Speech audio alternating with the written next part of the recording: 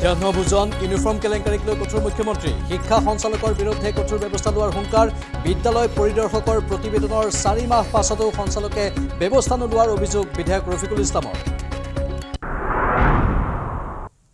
লোকসভা নিৰ্বাচনৰ পূৰ্বে অসমত থানবান বিৰোধী ঐক্য ইণ্ডিয়া এলায়েন্সক উপেক্ষা কৰি দিল্লীত আপে ঘোষণা কৰিলে নিজাববীয়া প্ৰাৰ্থী তালিকা অসমৰ 3 সমষ্টিৰ প্ৰাৰ্থীৰ নাম ঘোষণা বসুন্ধৰা আঁচনিত আবেদন কৰিছে মাটিৰ দালালে চৰাঞ্চলত মাতব্বৰক শেষ কৰি বেদখলীকৃত ভূমি উদ্ধাৰৰ হুংকাৰ মুখ্যমন্ত্ৰীৰ কংগ্ৰেছক সমালোচনা কৰি খিলঞ্জীয়াৰ সংজ্ঞা দিলে মুখ্যমন্ত্ৰীয়ে হেলিকপ্টাৰ ব্যয়ক লৈ হোৱা সমালোচনাৰ প্ৰত্যুত্তৰ মুখ্যমন্ত্ৰীৰ ৰাজ্যপালৰ ভাষণৰ বিতৰ্কৰ উত্তৰ দিও মাও বুদ্ধিজীৱীৰ বিৰুদ্ধেও সমালোচনা মুখৰ মুখ্যমন্ত্ৰী হিমন্ত বিশ্ব শৰ্মা যোগ্যতাৰ থকাৰ বাবেহে অসম চৰকাৰে ঋণ লৈছে বুলি দিলে স্পষ্টীকৰণ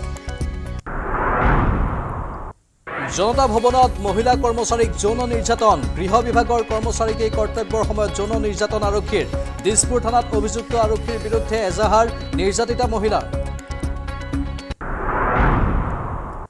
আগন্তুক শিক্ষা বৰ্ষৰ পৰা মেট্ৰিক আৰু উচ্চতৰ মাধ্যমিকত নাথাকিব স্থানপ্ৰাপ্তৰ ব্যৱস্থা এনে ব্যৱস্থাত নাই কোনো চৰকাৰী মান্যতা নথকা বিষয় এটা ৰখাৰ প্ৰয়োজন নাই বুলি মন্তব্য কৰিলে শিক্ষামন্ত্ৰীয়ে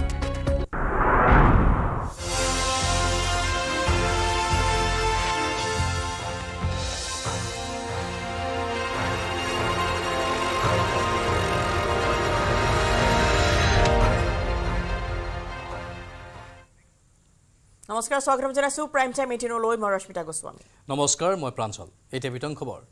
অসমত কলিতে মৰহিল বিৰোধী ঐক্যৰে সম্পৰ্ক সেট কৰিলে আপে অসমৰ 3টা লোকসভা সমষ্টি আপে ঘোষণা কৰিলে নিজা প্ৰাৰ্থী ডিব্ৰুগড় তেজপুৰ আৰু গুৱাহাটীত প্ৰাৰ্থীৰ নাম চূড়ান্ত কৰিলে অৰবিন্দ কেজৰিৱাল নেতৃত্বাধীন দলটোৱে বিৰোধী ঐক্যত থানবান আপে ত্যাগ কৰিলে বিৰোধী ঐক্যৰ সংগ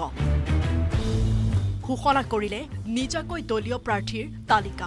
लोकसभा के चुनाव के लिए असम से अपने 3 कैंडिडेट की घोषणा कर रही है অসমত 3 সমষ্টিত দিব আপৰ প্ৰাৰ্থী ডিব্ৰুগড় তেজপুৰ গুৱাহাটীত হ'ব আপৰ প্ৰাৰ্থী ডিব্ৰুগড়ত মনোজ ধানোৱাৰ তেজপুৰত ঋষিৰাজ কন্দিল্ল আৰু গুৱাহাটীত ভৱেন চৌধুৰী আগবঢ়াব আপৰ হৈ প্ৰাৰ্থীত্ব डिब्रूगढ़ लोकसभा से श्री मनोज धनोवर जी गुवाहाटी लोकसभा से श्री भावेन चौधरी जी और सोनितपुर लोकसभा से श्री ऋषिराज जी বিৰোধী ঐক্যৰ আশাত পুনৰ চেঁচাপানী প্ৰদেশ কংগ্ৰেছৰ সভাপতি ভূপেন বৰাৰে হোৱা বিৰোধী ঐক্যৰ আলোচনাই ধৰি ৰাখিব নোৱাৰিলে আপক যাৰ বাবে আপে ঘোষণা কৰিলে নিজা তালিকা इंडिया लाइन से बातचीत बहुत दिन से चल रही है महीनों हो गए बातचीत करते करते अब हम थक रहे हैं आपके पास समय नहीं है हम पूरी तरीके से इंडिया अलायंस के साथ है मैं उम्मीद करता हूं कि असम की इन 3 सीटों पे जो आज हम अनाउंस किए हैं इंडिया अलायंस वो आम आदमी पार्टी को दे देगी प्रथमे 5খন আসনৰ দাবী থকা আপে বিৰোধী ঐক্যৰ পৰা বিচাৰিছিল 3খন আসন কিন্তু আপৰ দাবীক যথোচিত সন্মান জনোৱাৰ বিপৰীতে বিভিন্ন সময়ত কটাক্ষহে কৰিলে কংগ্ৰেছে যাৰ বাবে অৱশেষত নিজৰ স্থিতি ৰাজহুৱা কৰিলে আপ অসমে আমাৰ বিশ্বাস যে এই 3টা যি আমাৰ সমষ্টিত আজি ঘোষণা কৰা হ'ল এই সমষ্টিৰ 3টাত আমাক ইণ্ডিয়া এলায়েন্সে সমৰ্থন আগবঢ়াব আপৰ এই ঘোষণাৰ পাছতে প্ৰতিক্ৰিয়া প্ৰকাশ কৰিলে ভূপেন বৰাই ৰাষ্ট্ৰীয় নেতৃত্বই আপৰ ফালৰ পৰা যি 3জন প্ৰাৰ্থী ঘোষণা কৰিছে এৰো তেখেতসকলৰ দলৰ সিদ্ধান্ত কিন্তু অসমৰ চাৰি সীমাৰ ভিতৰত আমাৰ ফালৰ পৰা আমি নমিনেশ্যনৰ উদ্ৰয়লৰ শেষৰ মুহূৰ্তলৈকে চেষ্টা কৰিম যাতে আমি বুজাবুজিৰে ইলেকশ্যন খেলিব পাৰোঁ সেইকাৰণে মই আশা নেৰো মই আশা পুহি ৰাখিম পিছে আপৰ এনে স্থিতিক লৈ সন্দেহ কংগ্ৰেছৰ কাৰ্যকৰী সভাপতি জাকিৰ হুছেইন সিকদাৰৰ চৰকাৰ থকা প্ৰদেশত এতিয়ালৈ আপৰ তালিকা প্ৰকাশ পোৱা নাই তেন্তে অসমত আপৰ এই কিয় তৎপৰতা অসমৰ বাদে আপৰ প্ৰাৰ্থী তালিকা কৰবাত ঘোষণা হৈছে নেকি বন্ধু বা মিত্ৰৰ ওপৰত আছুৰিয়াৰ মন আমাৰ নাই কিন্তু দিল্লী পাঞ্জাব বা ভাৰতবৰ্ষৰ আন ৰাজ্যত আপৰ এটাও প্ৰাৰ্থী তালিকা ওলোৱা নাই এজনো প্ৰাৰ্থী দিয়া নাই অসমত যদি সঁচাকৈ তেওঁলোকে প্ৰাৰ্থী ঘোষণা কৰিছে অসমত কিয় ইমান সোনকালে কৰিব লগা হ'ল এটা ডাঙৰ প্ৰশ্ন অৱশ্যে বিৰোধী ঐক্যত আপৰ উপস্থিতিক লৈ এতিয়াও আশাবাদী একে ৰচিত মণ্ডল ইলেকশ্যন নমিনেশ্যন হোৱাই নাই আকৌ উদ্যোগ কৰিব পাৰে কিজানি আকৌ এতিয়াও আশাবাদী যে আমি বিৰোধী যিটো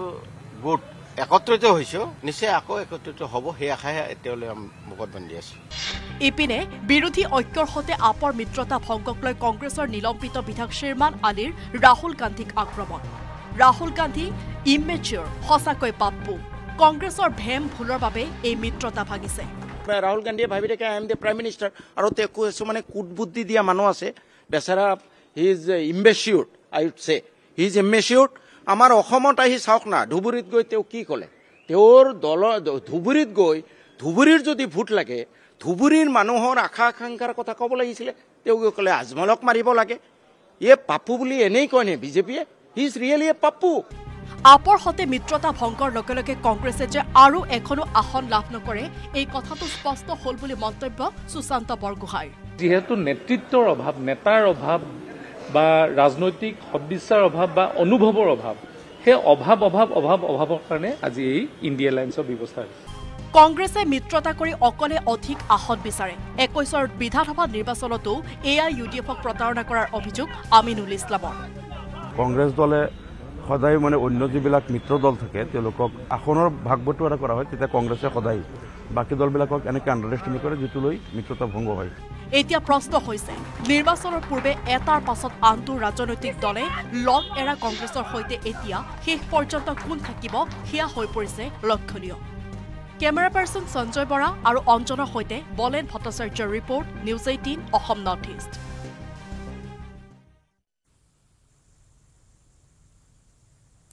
আৰু এবাৰ পুনৰ বিতৰ্কত চানমাৰী হোলি চাইল্ড স্কুল এবাৰ শিক্ষয়িত্ৰীৰ মানসিক নিৰ্যাতনৰ বলি হ'ল এগৰাকী অষ্টম শ্ৰেণীৰ ছাত্ৰী সামান্য কথাতে ৰাজহুৱাকৈ চৰম অপমান কৰাত তদন্ত বিচাৰি চানমাৰী থানাত গোচৰ ৰুজু কৰিলে ছাত্ৰীগৰাকীৰ পৰিয়ালে ইয়াৰ পূৰ্বেও এনে ধৰণৰ বিতৰ্কৰ আৱৰ্তত সোমাই পৰিছিল এইখন সম্ভ্ৰান্ত বিদ্যালয়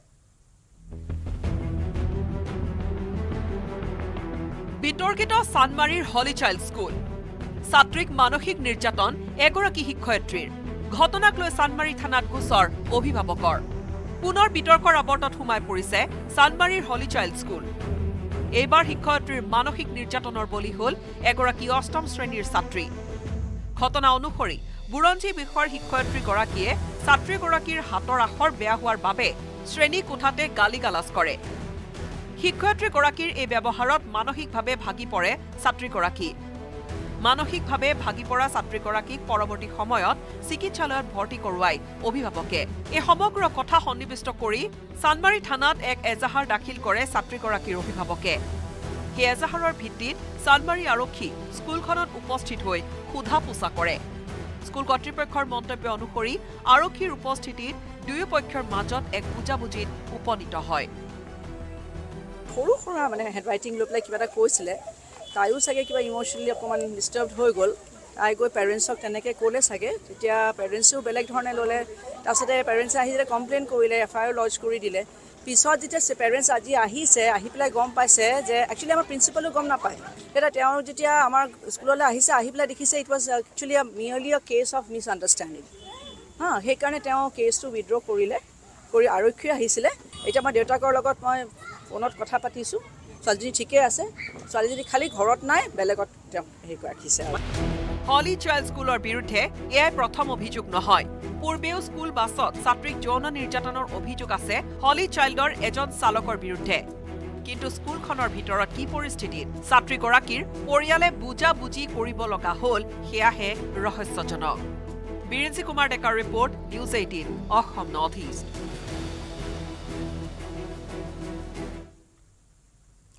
এবাৰ জনতা ভৱনত নিৰ্যাতনৰ বলি হ'ল এগৰাকী মহিলা কৰ্মচাৰী সচিবালয়ৰ এগৰাকী মহিলা কৰ্মচাৰীক যৌন নিৰ্যাতন এগৰাকী আৰক্ষী বিষয়াৰ বিৰুদ্ধে এই গুৰুতৰ অভিযোগ শ্যাম মহন্তৰ বিৰুদ্ধে বিস্ফোৰক অভিযোগ উত্থাপন কৰা হয় ইতিমধ্যে দিছপুৰ থানাত ভুক্তভোগীয়ে এজাহাৰ দাখিল কৰিছে দিছপুৰ থানাত 105/24 নম্বৰত গোচৰ ৰুজু হৈছে ভাৰতীয় দণ্ডবিধি আইনৰ 354A আৰু 354B ধাৰাতো গোচৰ ৰুজু হৈছে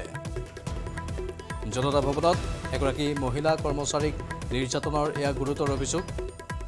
সচিবালয়ৰ গৃহ বিভাগৰ এগৰাকী মহিলা কৰ্মচাৰীক যৌন নিৰ্যাতনৰ অভিযোগ উত্থাপন কৰি দিছপুৰ থানাত এজাহাৰ দাখিল কৰা হ'ল আৰু সেই এজাহাৰৰ ভিত্তিতে গোচৰ ৰুজু হৈছে ভাৰতীয় দণ্ডবিধিৰ 354A আৰু 354B ধাৰাত গোচৰ ৰুজু কৰা হৈছে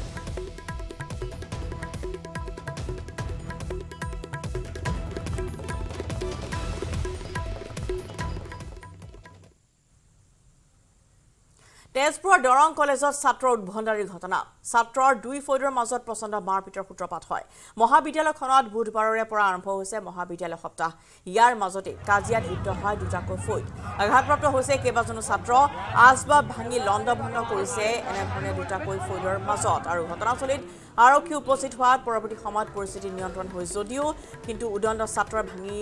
চুৰমাৰ কৰে আচবাব তেজপুৰৰ দৰং কলেজত এনেধৰণৰ ছাত্ৰৰ উদ্ভণ্ডালি দেখিবলৈ পোৱা গৈছে দুটাকৈ ফৈদ ছাত্ৰৰ আৰু দুটাকৈ ফৈদৰ মাজতে প্ৰচণ্ড মাৰপিটৰ সূত্ৰপাত হয় পৰৱৰ্তী সময়ত ঘটনাস্থলীত আৰক্ষী উপস্থিত হৈ পৰিস্থিতি নিয়ন্ত্ৰণ কৰে এই ঘটনাত কেইবাজনো ছাত্ৰ আহত হৈছে আমি খেলিছিলোঁ কলেজ উইক আমাৰ চলি আছিলে কলেজ উইক চলি থকা আমাৰ বাহিৰৰ ছাত্ৰও আছিলে আমাৰ কলেজৰ ছাত্ৰও আছিলে তাৰপিছত তেনেকৈ মানে আহি মেলি খেলি অহা দেখি আমাৰ হোষ্টেলৰখিনি ক'লে যে তহঁতি ভিতৰলৈ যোৱাৰ সময়তে মানে গোটেইখিনি দৌৰি অহা দেখি আমি ভিতৰলৈ গ'লোঁ তো ভিতৰলৈ আহোঁতে মানে এনেকৈ লাঠি চাঠি লৈ অহা হৈছিলে সিহঁতি লাঠি চাঠি লৈ আহিছে তাৰপিছত সিহঁতে আমি গেটখন মাৰি দিলোঁ গেটখন মৰাৰ কাৰণে সিহঁতে বল্ডাৰ পাথৰ এনেকৈ চিটা দি মানে চব ফালি মাৰিছে আৰু সেইবিলাক মাৰি থাকোঁতে আমাৰ বহুতকেইজনে দুখ পাইছে ইনজিঅ'ৰ হৈছে হয় ইনজিঅ'ৰ হৈছে কলেজ সপ্তাহ চলি আছিলে তোমাৰ হোষ্টেলতে থকা আমাৰ হোষ্টেলত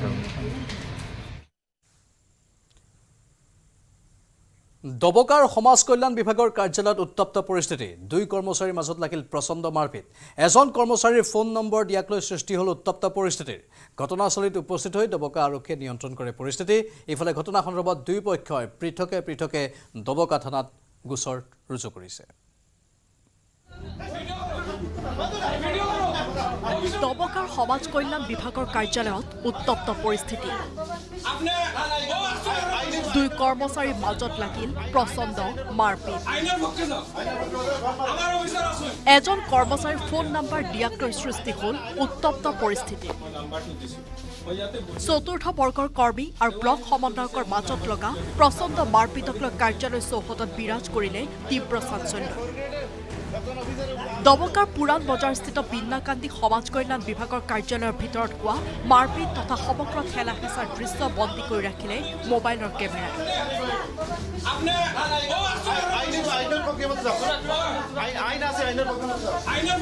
মই পাব্লিকক নাম্বাৰ দিয়াৰ কাৰণে সি মোৰ ওপৰত গৰম হৈ গৈছে সি দায়িত্বত আছে বিকলাংগৰ কিন্তু দায়িত্ব থকা অৱস্থাত মই নাম্বাৰ দিয়াৰ কাৰণে সি গৰম হৈ গৈছে মাৰপিট মানে পুৰা মাৰপিট কৰিছে এতিয়াতো আপোনালোকে দেখা পাইছে আপোনালোকৰ সন্মুখত মোক মাৰপিট কৰিছে এনামুদ্দিন আৰু এই কিছুমান পাব্লিক উদণ্ড পাব্লিক এনামুদ্দিন ফুচনৰ মানুহ হয় আৰু বিকলাংগৰ কাম কৰে এতিয়া বিকলাংগৰ মানুহ 2-3 দিনৰ পৰা গুৰি অহা যোৱা কৰি আছে কিন্তু মানুহে তাৰ লগ নাপায় নোপোৱাত মোক নাম্বাৰটো বিচাৰিছে মই নাম্বাৰটো দিয়াই অফ কৰা কৰ্মচাৰীজনে ৰাইজক ব্লক সমন্বয়কৰ ফোন নম্বৰ দিয়াক লৈ আপত্তি কৰিছিল ব্লক সমন্বয়কগৰাকীয়ে ইয়াৰে পৰাই সূত্ৰপাত ঘটে বিবাদৰ ইয়াৰ পাছতে পৰিস্থিতি উত্তেজনাপূৰ্ণ হৈ পৰাত ঘটনাস্থলীত উপস্থিত হৈ দবকা আৰক্ষীয়ে নিয়ন্ত্ৰণ কৰে পৰিস্থিতি ইফালে ঘটনা সন্দৰ্ভত দুয়োপক্ষই পৃথকে দবকা থানাত ধৰিছে গোচৰ দবকাৰ পৰা Abdul হাকিমৰ report news 18 Assam north east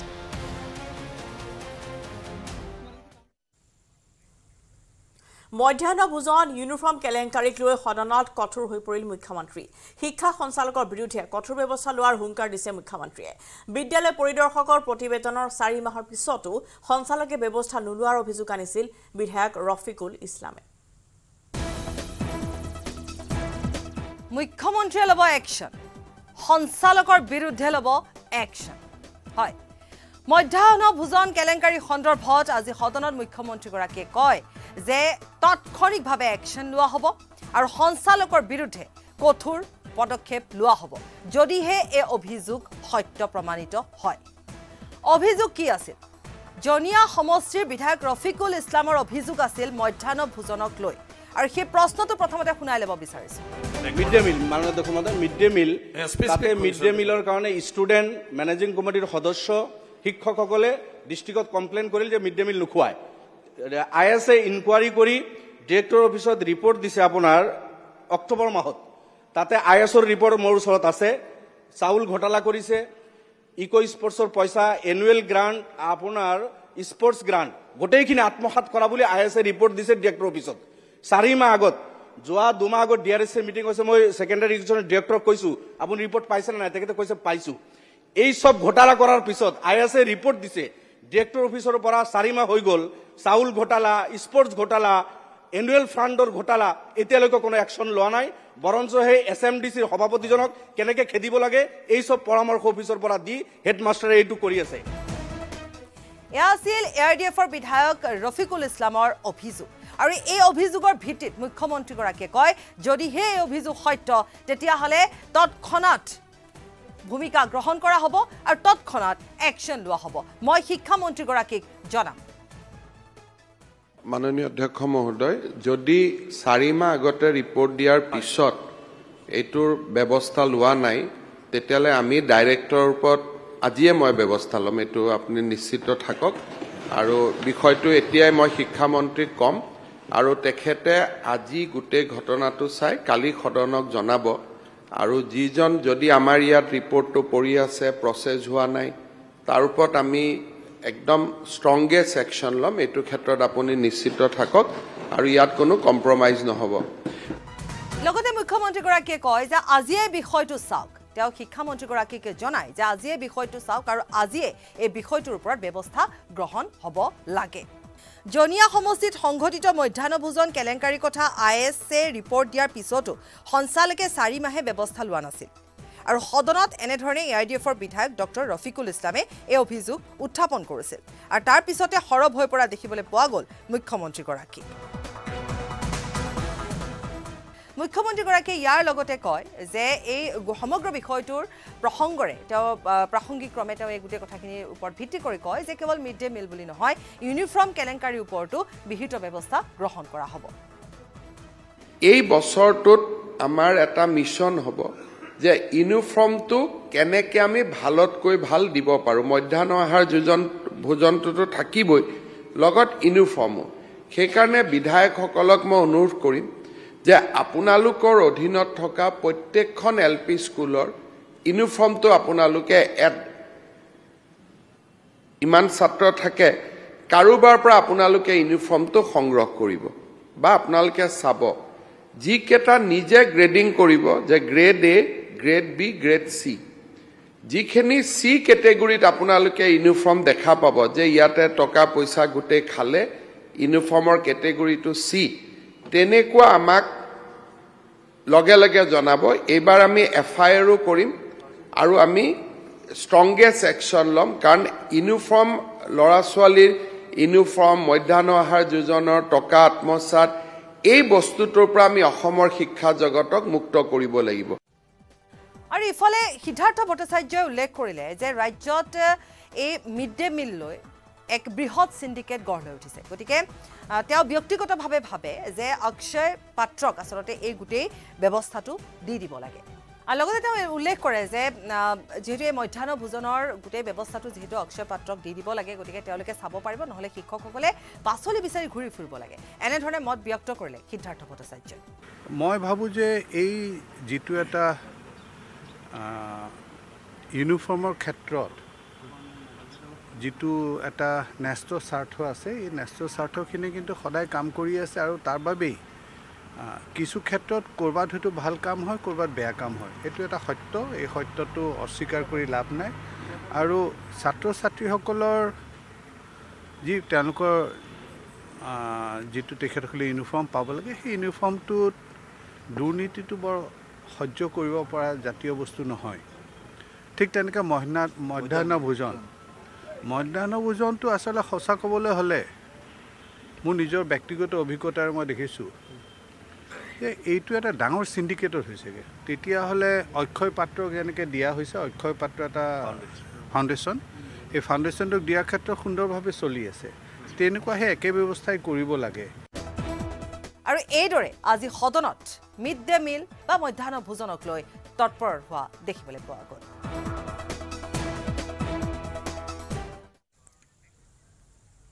Junmoni ৰাভাৰ মৃত্যুক লৈ CBIৰ তদন্তত অসন্তুষ্ট কংগ্ৰেছ এজন উচ্চ ন্যায়ালয়ৰ কৰ্মৰত ন্যায়াধীশৰ দ্বাৰা পুনৰ তদন্ত কৰোৱাৰ দাবী তুলিছে অসম প্ৰদেশ কংগ্ৰেছ কমিটিয়ে বুধবাৰে নগাঁও সত্ৰ ন্যায়াধীশৰ আদালতত CBI দাখিল কৰিছিল তদন্তৰ চূড়ান্ত প্ৰতিবেদন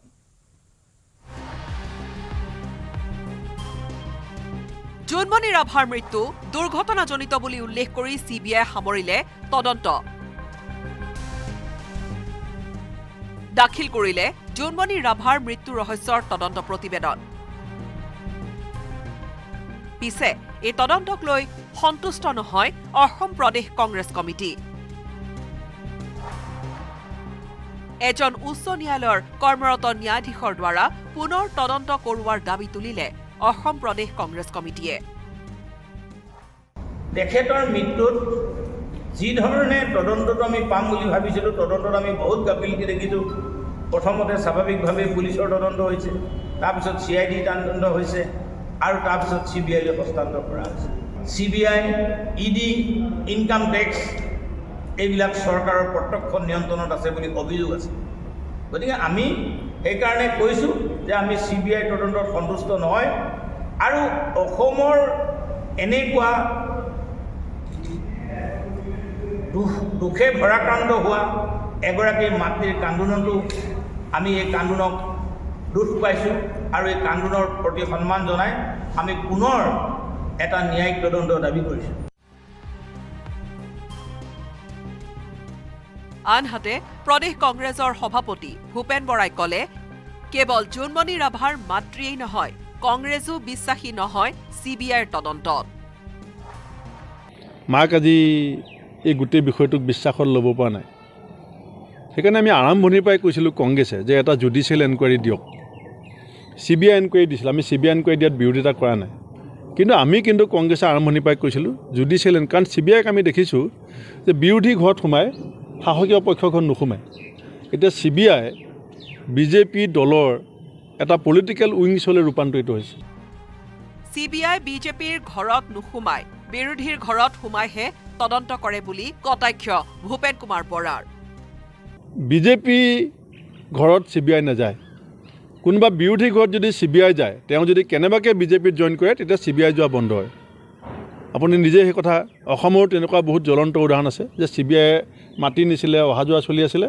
BJPত জইন কৰিলে CBI নোযোৱা হ'ল। গতিকে CBI যে এটা BJP দলৰ ৰাজনৈতিক এটা সংগঠন, সেইটো ইতিমধ্যে দেশৰ মানুহে বুজি পাইছে, যিটো কাৰণে হয়তো জোনমণি ৰাভা ডাঙৰীয়ানী মাতৃ CBI এনকুৱাৰীটোত আশ্বস্ত নহয়, কাৰণ তেখেতে কথাবিলাক জানে। News desk, News 18 Assam north east.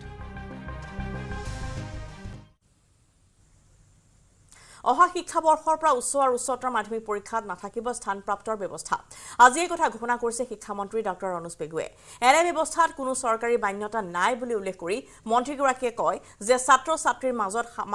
মানসিক বিভাজন অনাৰ বাবে এই পদক্ষেপ গ্ৰহণ কৰা হৈছে।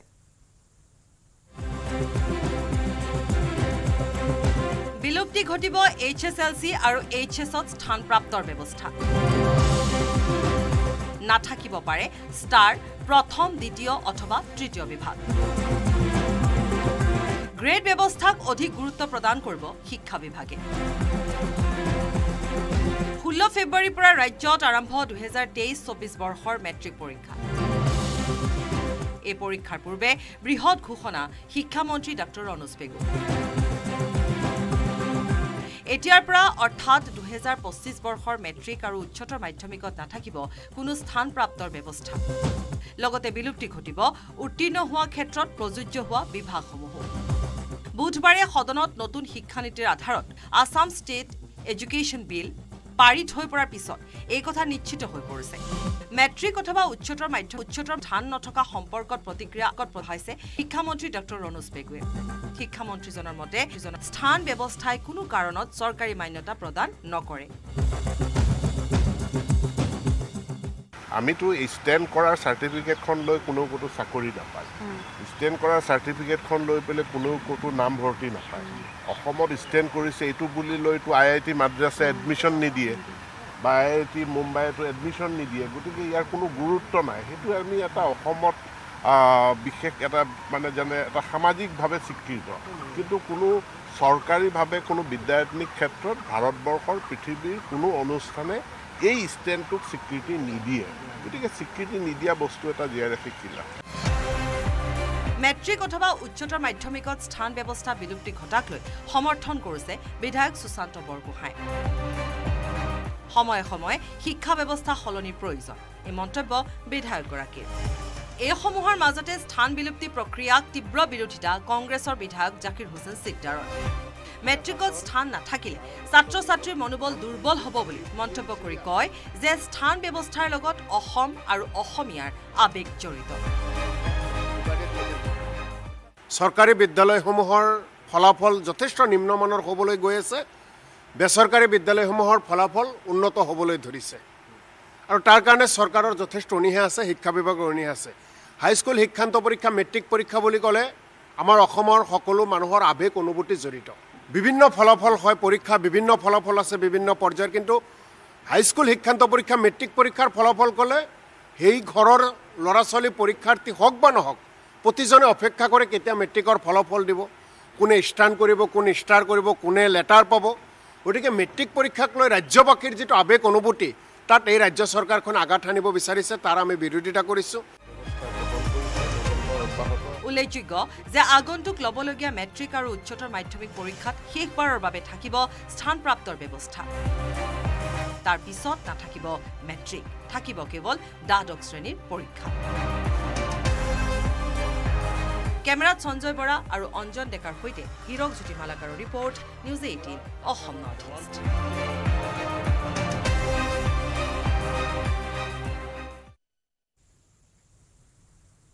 দেশৰ প্ৰাক্তন প্ৰধানমন্ত্ৰী ডক্টৰ মনমোহন সিঙৰ প্ৰশংসাত পঞ্চমুখ হৈ পৰিল বৰ্তমানৰ প্ৰধানমন্ত্ৰী নৰেন্দ্ৰ মোদী হুইল চেয়াৰত বহিও মনমোহন সিঙে নিজৰ কৰ্তব্য পালন কৰিছিল উচ্চ সদনত মনমোহন সিঙৰ অৱদানৰ কথাও উল্লেখ কৰিলে প্ৰধানমন্ত্ৰী মোদীয়ে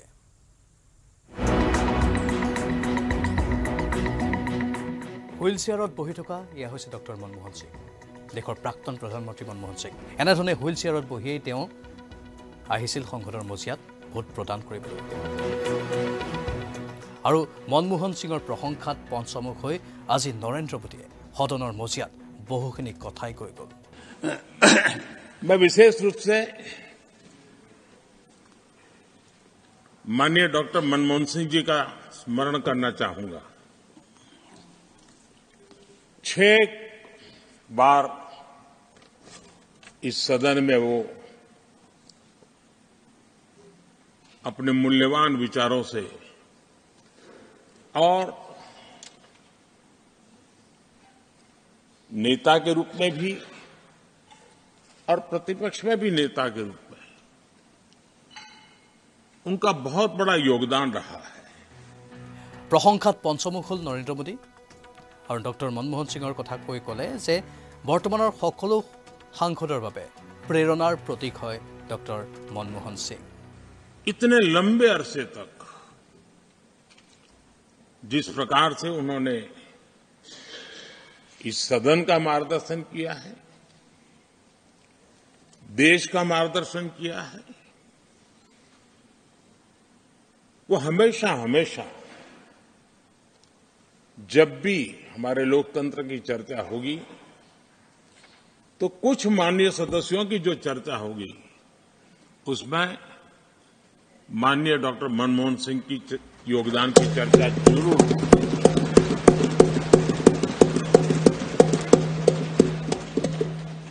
সংসদৰ কাৰ্যকাল সম্পূৰ্ণ কৰা সাংসদসকলক বিদায় সম্ভাষণ জনাই আজি সেই অতীত স্মৃতিবোৰ ৰোমন্থন কৰিলে নৰেন্দ্ৰ মোদীয়ে আৰু প্ৰাক্তন প্ৰধানমন্ত্ৰী ডক্টৰ মনমোহন সিঙৰ প্ৰশংসাত গদগদ হৈ পৰিল নৰেন্দ্ৰ মোদী এনেধৰণে হুইল চেয়াৰত আহি সংসদত ভোট প্ৰদান কৰি এক বিৰল গণতান্ত্ৰিক নিদৰ্শন দাঙি যোৱা বুলি ডক্টৰ মনমোহন সিঙৰ কথা উল্লেখ কৰে প্ৰধানমন্ত্ৰী নৰেন্দ্ৰ মোদীয়ে লগতে নৰেন্দ্ৰ মোদীয়ে কয় যে ডক্টৰ মনমোহন সিঙৰ কৰ্তব্যবোধে বৰ্তমানৰ সাংসদসকলক কৰ্তব্যবোধৰ শিক্ষা দিয়ে ডক্টৰ সিং আমাৰ বাবে প্ৰেৰণা বুলি উল্লেখ কৰি মোদীয়ে ক'লে প্ৰাক্তন প্ৰধানমন্ত্ৰীগৰাকীয়ে দেশৰ গণতন্ত্ৰক শক্তিশালী কৰি গৈছে লগতে বৰ্তমানৰ প্ৰধানমন্ত্ৰী নৰেন্দ্ৰ মোদীয়ে ডক্টৰ মনমোহন সিঙৰ দীৰ্ঘায়ু কামনা কৰে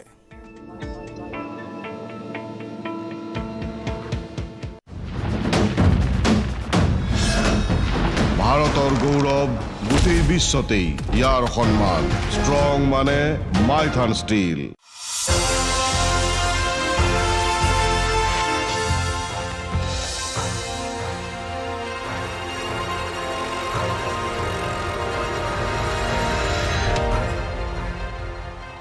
বাতৰি আগবঢ়াইছে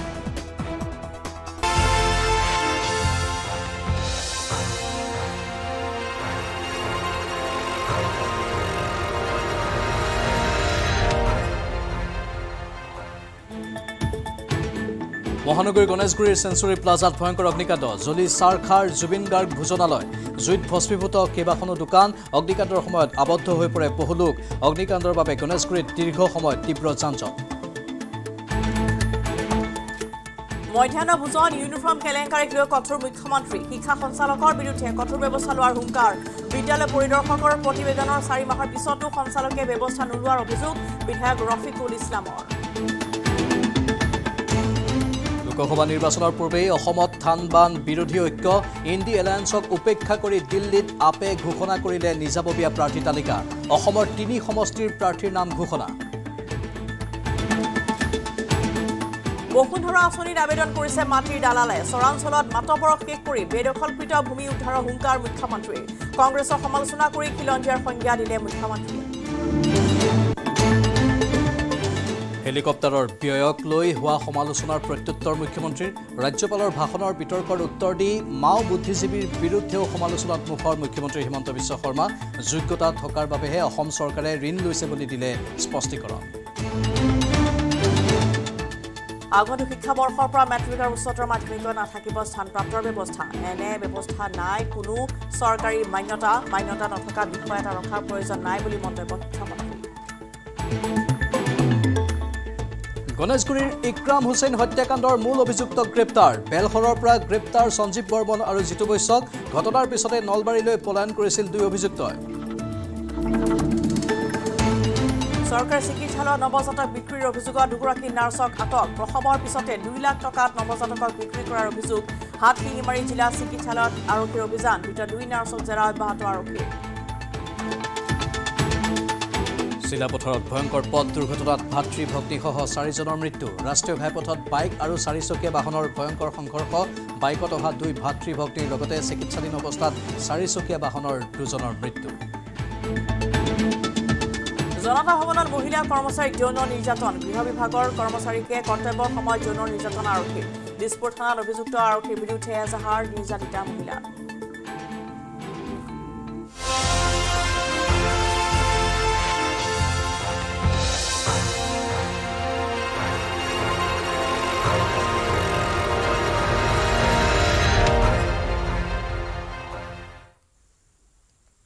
আজি বিয়লি মহানগৰীত সংঘটিত হ'ল এক ভয়ংকৰ অগ্নিকাণ্ড গণেশগুৰিৰ বাছ আস্থানৰ সমীপৰ সেঞ্চুৰী প্লাজা নামৰ এটা অট্টালিকা জুইৰ প্ৰচণ্ড শিখাই আগুৰি ধৰে ইয়াৰ লগে লগে জ্বলি চাৰখাৰ হ'ল অট্টালিকাটোত থকা জুবিন গাৰ্গ ভোজনালয়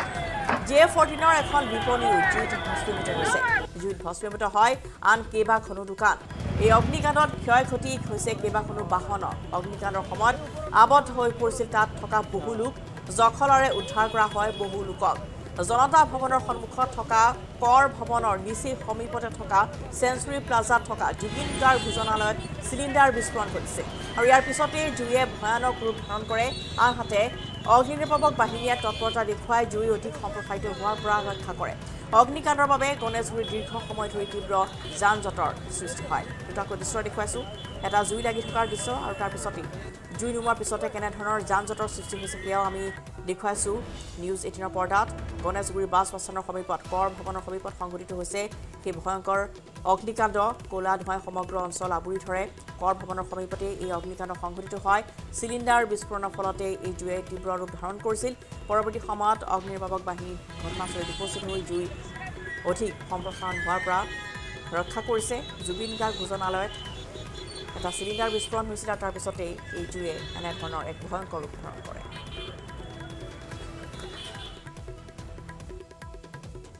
এতিয়া এই বিল্ডিংটোৰ পাৰ্ট হ'ল দুটা ওপৰৰ পাৰ্ট বেলেগ আৰু আমাৰ দোকান হিচাপত পাৰ্ট দুটা আছে আমাৰ দুটা পাৰ্টৰ মানুহ গোটেই ওলাই আহিছে বাকী ওপৰত যিবিলাক আছে সেইবিলাকত পিছফালে জুই লগা নাই পিছফালে বেলেগ ৰাস্তা আছে তো এক্সিষ্টিং ৰাস্তা বিল্ডিংটোৰ ওপৰত এতিয়াও কোনো লোক আছে এতিয়া আছে নেকি এইফালে আমি 4টা পাৰ কৰাইছো চিচা ভাঙি কিনে দাদা আৰু মই 4টা পাৰ কৰাইছো এতিয়া ভিতৰত এইটো হেৰি আপোনাৰ সেঞ্চুৰী প্লাজা এইটোত মানে তাৰ পৰা আমি চিচা ভাঙি কিনে মানুহ ওলাইছো যেতিয়া অগ্নিকাণ্ড হৈছিলে তেতিয়া আপোনালোক আছিলে তেতিয়া আমাৰ এইটো সাইডৰ বিল্ডিং হয় তেতিয়া আমি গম পাইছো আমি ওলাই আহিছো মানে এতিয়াও ইয়াৰ ভিতৰত লোক আছে আছে মানে এতিয়াও মানে পুৰা খালী হোৱা নাই ন ভিতৰত আছে মানুহ বহুত আছে ভিতৰত মানুহ বহুত আছে জ্বলি আছে আছে মানুহ মোটামুটি 15-20 বেছি থাকিব পাৰে বেছি থাকিব পাৰে আমি ওয়াৰ্নিং দিছো 25 লোক আছে বুলি কৈছে তেওঁলোকক কোনো ক্লিয়াৰ হোৱা নাই কেইজন আছে কোনো ক্লিয়াৰ হোৱা নাই কোৱা নাই সবে ওলাই আহিছে বুলি কৈছে পিছফালৰ হিৰকিনে মোক পাৰ কৰিছে ডেকা আয়ুৰ্বেদিকৰ সত্তাধিকাৰী ডেকা আয়ুৰ্বেদিকৰ অনাৰ হয় মই মোৰ চেম্বাৰ হয় এখন আৰু মই লেবৰেটৰী টেকনিচিয়ান মই লেবত কাম কৰোঁ মই ভিতৰত সোমাই থাকিলোঁ ওলাব পৰা নাই মই ভিতৰৰ ফালে চব বাকী চব বন্ধ যেতিয়া গোন্ধ চব হুলস্থুল লগাইছে তেতিয়া মই তেতিয়া গৈ পেলাই মই পিছফালে ষ্টেপেৰে গৈ পেলাই ছেকেণ্ড ফ্ল'ৰ গৈ পেলাই মই খিৰিকীখনেৰে মোক বছক কোন বুলি চিঞৰি দিওঁতে সেইফালৰ পৰা দাদা এজন আহিলে তাৰপিছত আৰু ইফালৰ পৰা মানুহ কেইজনমান দেখিলে তামোল বিক্ৰী কৰে দাদাজনে দেখিলে বাইদেউ ৰ'ব জঁপিয়াই নিদিব তাৰপিছত তেওঁলোকে মোক গোটেইবিলাকে ধৰি পেলাই বাঁহ চাহ দি পেলাই কোনোবাই কান্ধত তুলি পেলাই এনেকৈ তাৰ পৰা বচালে নহ'লেতো চাগে মই আজি এনেকৈ আপোনালোকৰ ওচৰত থিয় দিব নোৱাৰিলোহেঁতেন কিটচেনৰ পৰা জুই আহিছিলে এইটো গেছৰ পৰা জুইটো লাগিছে সম্ভৱ আৰু ইহঁতে ল'ৰাবিলাক মানে কৰ্মচাৰীবিলাক চব বাহিৰত ওলাই আহিলে ফোন কৰি আছিলে পিছত লাষ্টত মানুহবিলাকো পাব্লিকো জমা হৈ গ'ল গাড়ী মাতিলে পানী পিছত জুইটো নুমাই দিলে পূৰা উঠি গৈছিলে ওপৰলৈ জুইটো পথ দুৰ্ঘটনায় প্ৰাণ কাঢ়িলে ভাতৃ ভগ্নীসহ 3জনৰ চিলাপথাৰৰ চিলাখুটিত সংঘটিত হ'ল এই শোকাবহ পথ দুৰ্ঘটনা তীব্ৰবেগী 4চকীয়া বাহনে মহতিয়ালে বাইক আৰোহীক ভয়ংকৰ দুৰ্ঘটনা থিতাতে নিহত 3 ঘটনা সংঘটিত হয় চিলাপথাৰত ভয়ংকৰ পথ দুৰ্ঘটনাত থিতাতে নিহত হয় 3জন 4চকীয়া বাহনৰ খুন্দাত প্ৰাণ গ'ল ভাতৃ ভগ্নীৰ গুৰুতৰভাৱে আহত বাইক আৰোহী অপজিট দিশৰ পৰা এখন টাটা পাঞ্চ বাহন এখন আহি আছিলে এই বাহনখনে মতিয়াই নিলে আমি গম পোৱা মতে 4চকীয়া বাহনখনৰ যোনে চলাইছিলে তেওঁ তেনেকা দুখ পোৱা নাই বুলি গম পাইছোঁ তেওঁ ভালে আছে বুলি আমি খবৰ পাইছোঁ অলপ চলপ দুখ পাইছে কিন্তু তেনেকা মেজৰ হোৱা নাই তেওঁ চিলাপথাৰ আৰক্ষী থানাৰ অন্তৰ্গত চিলাখুটিৰ 515 নং ৰাষ্ট্ৰীয় ঘাইপথৰ চিলাখুটিত পুৱাই সংঘটিত হয় এই দুৰ্ঘটনা থিতাতে নিহত হয় আজা সুক্ৰাং আৰু জয়া সুক্ৰাং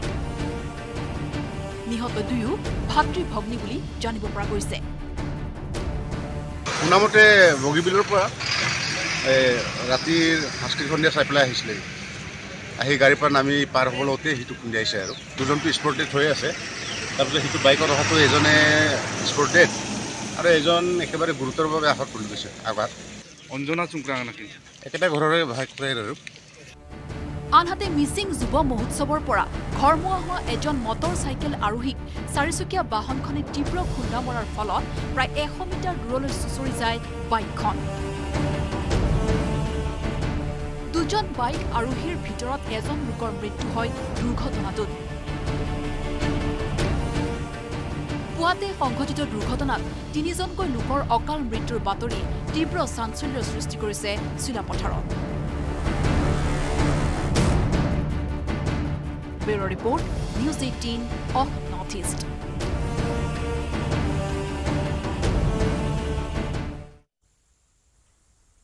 দীঘলীয়া হ'ব হামাছ আৰু ইজৰাইলৰ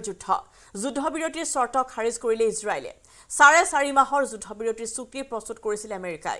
মধ্যস্থতাকাৰীৰ ভূমিকাত আছিল ইজিপ্ত আৰু কাটাৰ ইজৰাইলৰ চৰ্ত মতে যুদ্ধবিৰতিৰ প্ৰথম 45 দিনত হামাছে মুকলি কৰি দিব লাগিব শিশু মহিলাসহ বৃদ্ধ পণবন্দীক বিনিময়ত ইজৰাইলে এৰিব লাগিব গাজা ষ্ট্ৰীপ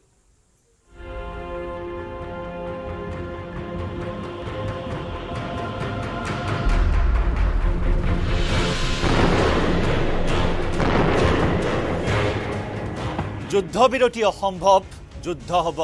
আৰু তীব্ৰতৰ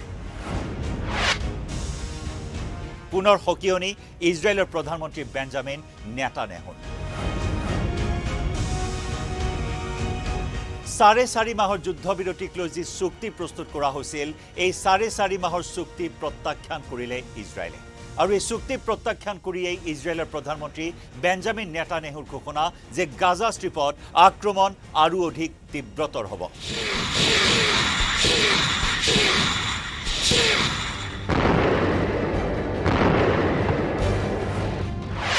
যুদ্ধবিৰতিৰ চুক্তি খাৰিজ ইজৰাইলৰ যুদ্ধ হ'ব দীঘলীয়া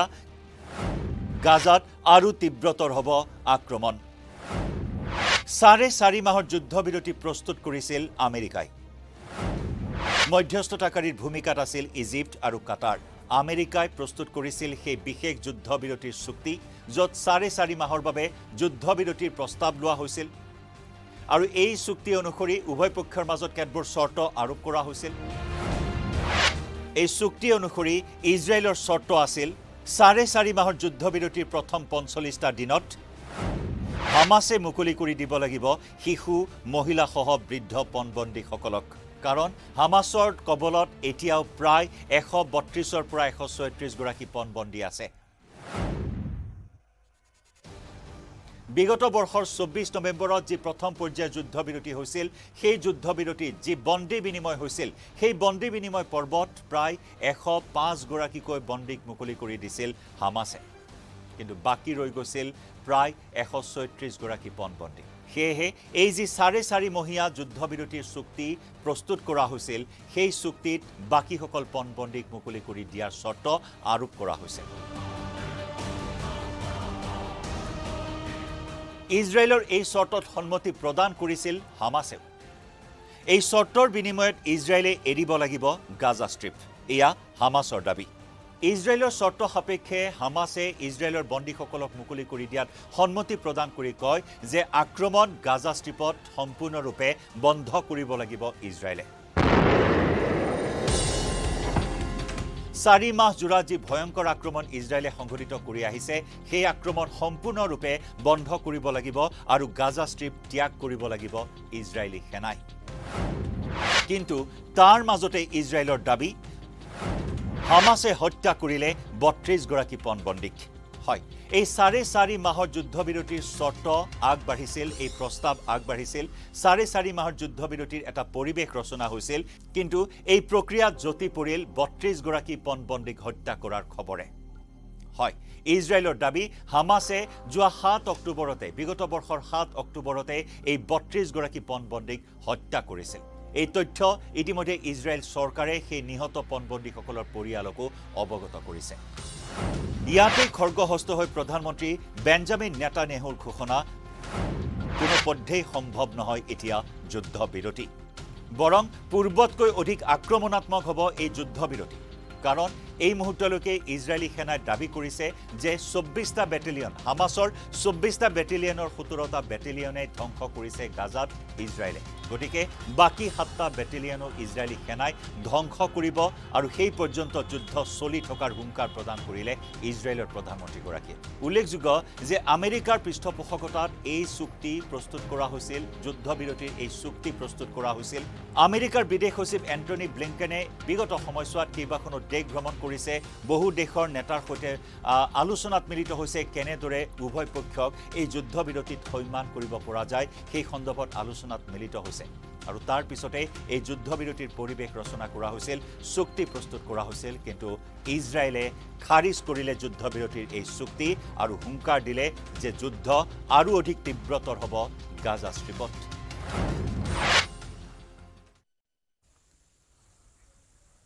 উজনি অসমত আমেৰিকাৰ ব্লেকষ্টনৰ নামত চৰম প্ৰবঞ্চনা অনলাইন এপটোৰ জৰিয়তে দুষ্ট চক্ৰই সৰকালে কোটি কোটি টকা সাইবাৰ অপৰাধীৰ প্ৰবঞ্চনাৰ জালত ভৰি দিছে প্ৰায় 7500 লোকে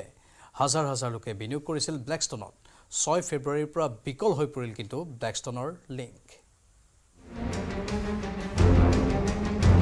ৰাজ্যত ব্লেকষ্টনৰ ভয়ংকৰ জাল 3 মাহত কোটি কোটি টকা লুট প্ৰবঞ্চনাৰ জালত পৰিল 7500 ভুক্তভোগী অসমত পুনৰ সাইবাৰ অপৰাধীৰ চক্ৰৰ জাল আমেৰিকাৰ ব্লেকষ্টন নামৰ কোম্পানীটোক নকল কৰি প্ৰবঞ্চক চক্ৰই তৈয়াৰ কৰি লোৱা এটা অবৈধ এপত অনলাইন যোগে বিনিয়োগ কৰি অসমৰ প্ৰায় 7500 লোকে হেৰুৱাব লগা হৈছে কোটি কোটি টকা একাংশ প্ৰবঞ্চিত লোকে জানিবলৈ দিয়া মতে এই এপৰ জৰিয়তে ধন বিনিয়োগ কৰিলে দৈনিক 3 পৰা 4% লাভ প্ৰদান কৰা হৈছিল এটা বিশেষ লিংকৰ জৰিয়তে ডাউনলোড কৰিব লাগে এই এপটো এই অবৈধ এপত ধন বিনিয়োগ কৰি স্বাৱলম্বী হ'বলৈ গ্ৰামাঞ্চলত মিটিং পাতি প্ৰচাৰো চলাইছিল এপটোৰ অসমৰ দায়িত্বত থকা প্ৰবক্তা ৰঞ্জিত পেগুৱে 6 ফেব্ৰুৱাৰীৰ পৰা এই এপৰ লিংক খোল নোহোৱাত বৰ্তমান হাহাকাৰ লাগিছে প্ৰবঞ্চনাৰ জালত ভৰি দিয়া অসমৰ হাজাৰ হাজাৰ বিনিয়োগকাৰীৰ মাজত অনলাইন প্ৰবঞ্চনাৰ বিৰুদ্ধে আৰক্ষীৰ কাষ চাপিছে ৰাইজ পইচা বিচাৰিছে আৰু যিবিলাকৰ লগত মোৰ কোনো সম্পৰ্ক মানে প্ৰত্যক্ষ সম্পৰ্ক নাই বা তেওঁলোকক মোৰ ফালৰ পৰা কোনো ধৰণৰ কেতিয়াও ৰিকুৱেষ্টো কৰা নাছিল যে তোমালোকে ইয়াত জইন কৰা মই যাতে এটা প্লেটফৰ্ম দাঙি ধৰিছিলোঁ যে ইয়াৰ যোগেদি কোনোবাই কাৰোবাৰ উপকাৰ হয় নেকি সেইটোহে মোৰ আচলতে উদ্দেশ্য আছিল মোৰ পইচা আপোনাৰ 35,000 এটা প্লেন গৈছে আৰু আপোনাৰ 12,000 টকা হ'বলৈ তিনিটা আপোনাৰ 4,000 কে লগাইছিলোঁ 12,000 তুমি কাম কি কৰা কাম মোৰ দোকান আছে মোবাইলৰ দোকান আছে তাতে মানে এইখিনি নলগালো হয় মানে সেইজন মানুহে কি হয় বহুত জ্ঞানী মানুহ পঢ়া শুনা মানুহ এজনে কি গাঁৱে গাঁৱে মিটিঙো দিছিলে সেই ভিডিঅ' পাই পেলাইহে কিছুমানক মোবাইলো গিফ্ট কৰিছে এই ঘটনাৰ কেইমাহমান পূৰ্বে তিতাবৰৰ পৰা সমগ্ৰ অসমত বিয়পি পৰা বষ্টন নামৰ এটা এপৰ জৰিয়তে অসমৰ হাজাৰ হাজাৰ লোকৰ পৰা কোটি কোটি টকা প্ৰবঞ্চনাৰে লুটি নিয়াৰ অনুৰূপ ঘটনা সংঘটিত হৈছিল একাংশ বিনিয়োগকাৰীয়ে অসমৰ এই এপৰ দায়িত্বত থকা প্ৰবক্তা ৰঞ্জিত পেগুক এই লুণ্ঠনৰ বাবে জগৰীয়া কৰিছে ইতিমধ্যে ৰঞ্জিত পেগুকে ধৰি একাংশ ধন বিনিয়োগ কৰা লোক এই বৃহৎ অনলাইন প্ৰবঞ্চনাৰ বিৰুদ্ধে আৰক্ষীৰ কাষ চাপিছে ধাৰলৈ আনিছিলোঁ 18,000 টকা এপছটোত তাৰমানে লগাম বুলি লগালোঁ পইচাটো তাৰপিছত এপছটো বেন হৈ থাকিল নহয় তুমি ধাৰলৈ আনিছিলা নেকি সুতলৈ আনিছিলোঁ সুতলৈ কিমান টকা আনিছিলা 18,000 টকা ব্লেকষ্টনটোৰ নাম লৈ পেলাই এইটো আহিছে কিন্তু একচুৱেল ব্লেকষ্টন সেইটো ব্লেকষ্টন নহয় ছফ্টৱেৰ ইঞ্জিনিয়াৰ হ'ব লাগিব তেওঁলোকে এই গ্ৰুপটো বনাই পেলাই এটা ডাঙৰ স্কেম কৰিছে এওঁলোকৰ লগত এজন মানুহ আছে তেওঁ বৰ্তমান বাহনা মহাবিদ্যালয়ৰ প্ৰবক্তা বুলি গম পাইছোঁ আমি তেওঁৰ নাম কি বিভাগৰ নাজানো ৰঞ্জিত পেগু বুলি তাত আহি গৈছে অ'নাৰ বুলি আহিছে আছাম মানে তেওঁলোকে কি ইউজ কৰিছে টেলিগ্ৰাম যোৰহাটৰ পৰা গৌতম বৰাৰ report news 18 Assam north east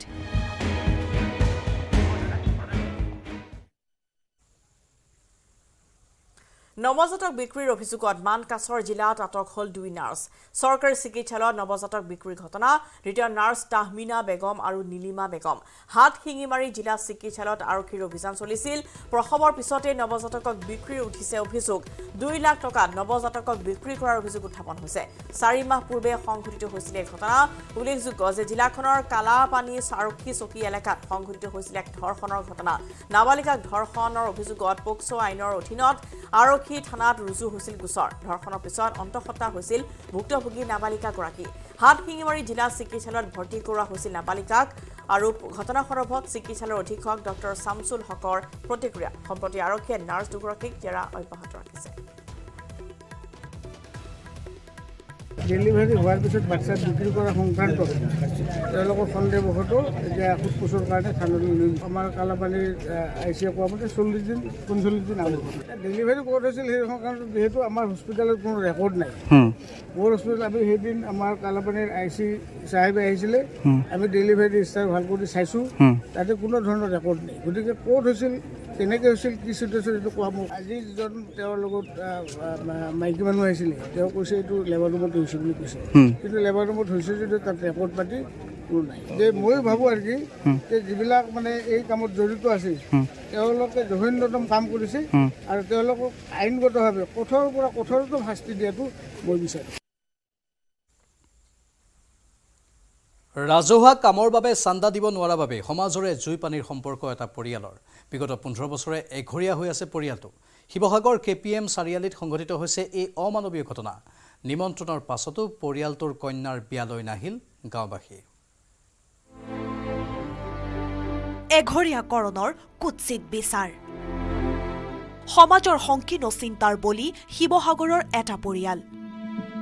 ৰাজহুৱা কামত চান্দা দিবলৈ অপাৰগ হোৱা বাবে যোৱা 15 বছৰে সাহু সমাজে এঘৰীয়া কৰি ৰাখিছে এটা হতভগীয়া পৰিয়ালক কন্যাৰ বিয়ালৈ কাবৌ কৰি মতাৰ পিছতো বিয়াত ভৰি দিবলৈ নাহিল সমাজৰ কোনো লোক হুকত ভাগি পৰিছে ভুক্তভোগী পৰিয়াল 2009 চনৰ পৰা এইটো টাউনত আৰম্ভ হৈছে আৰু মই ভবাই নাই যে এনেকুৱা কাণ্ড কৰি আছে সিহঁতি মনে মনে দিনত কিবা সকামে বিয়াইছে নামাতেও বা নাহেও সেই কি কাৰণে কৰিছে মই একো ধৰিব পৰা নাই একো জনোৱা নাই তেওঁলোকে কিবা ফেচবুকত কিবা এটা লিখি পঠিয়াইছিলে হোৱাটছএপত দি পঠিয়াইছিলে মোক মানুহে কৈছিলে শিৱসাগৰৰ RPM চাৰিআলিৰ নিবাসী স্বামীহাৰা এই মহিলাগৰাকীৰ পৰিয়ালক 2009 চনৰ পৰাই স্থানীয় চাহু সমাজে এঘৰীয়া কৰি ৰাখিছে কিয়নো ৰাজহুৱা কামৰ বাবে সমাজে দাবী কৰা 4,000 টকা পৰিয়ালটোৱে তুলি দিব পৰা নাছিল কিবা শাস্তি মানে খুজে মানে এইটো মোক দেউতা ঢুকাই গৈছিলে 2008ত দেউতা ঢুকাইছিলে তাৰপিছত আমিতো সৰু আমি যে 7-8ত পঢ়ি থকা তাৰপিছতে খুজে মায়েতো কয় আমিতো দিব নোৱাৰো কি কৰিব সেইকাৰণে আমাক এঘৰীয়া কৰি দিয়া হয় মাজতে নটিচ দিছিলে 5,000 কিমান টকা নটিচ আহিছিলে এবাৰ 3,000 নে 4,000 টকা নটিচ আহিছিলে শিৱসাগৰ চাহু সমাজ তাৰপিছতে সেইটোৱে তাৰপিছত নাই এই বিয়াৰ সময়তে মানে এই যে আপোনাৰ পাপু চাহু বুলি কোৱা মানুহজনে হোৱাটছএপত গ্ৰুপত দিছে আজি চাহু পৰিয়ালৰ বিয়াত গ'লে চবকে এঘৰীয়া কৰি দিয়া হ'ব গাঁও পঞ্চায়তৰ সিদ্ধান্তৰ দৰে চাহু সমাজে সংকীৰ্ণ মানসিকতাৰে লোৱা এই জঘন্য সিদ্ধান্তই এতিয়া মানসিকভাৱে পীড়িত কৰি তুলিছে এটা পৰিয়ালক শিৱসাগৰৰ পৰা Pradip Gogoi report News18 Assam north east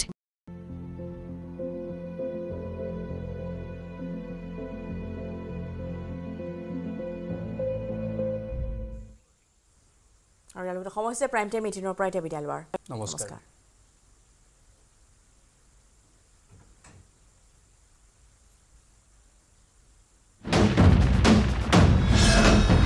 ভাৰতৰ গৌৰৱ গোটেই বিশ্বতেই ইয়াৰ সন্মান ষ্ট্ৰং মানে মাইথান ষ্টীল